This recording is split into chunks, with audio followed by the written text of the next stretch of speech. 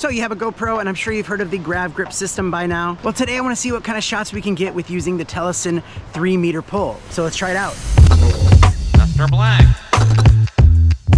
By the way, welcome to the channel. My name is Danny Black. I love to share with you cool gear that comes my way and weekly GoPro videos. So if you like this kind of stuff and you're new here, don't be a stranger. Click that button right there. I'll put links to everything down in the description. Plus I have coupon codes for everything as well, and a surprise link. Also, I'm filming on the Hero 11 right now with the Wind Slayer, just so that you know that you can easily vlog with your GoPro, and it sounds really good. It's kind of windy out here too, so that Wind Slayer's doing a great job for $5. So yeah, I wanted to take this 3-meter pole from Telesin and see how it does. But before I show you what it looks like, let me just give you a quick little rundown of the GravGrip system. So the GravGrip is this really cool invention where you put your GoPro or Action 3, or let's just say any action cameras here, and it uses gravity to keep it balanced at the horizon. And yes, the first thing that you're gonna think is, can't I just accomplish this with a regular selfie pole? And the answer is no, because then when you lift up your selfie pole, it keeps the same line of sight the whole time, whereas the GravGrip, it just keeps it level. So think of it like a jib shot that you'd see in the movies, where you can get the perfect establishing shot or reveal shot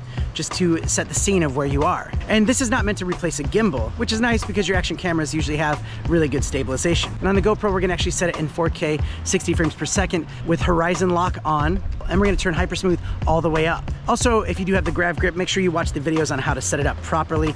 There is a fine art to it, and it's actually not that hard to do. And this is a really cool long pole, and it's actually not even that heavy either. And if you've seen videos on this channel before, you might remember that I used this on a cruise ship with my Insta360 camera, and it looked so awesome. I even had the cruise company fooled. They thought I brought a drone on ship, and that's not allowed. So that was kind of funny. Okay, so let's just go ahead and get some shots, and then we'll play them back and see how they look.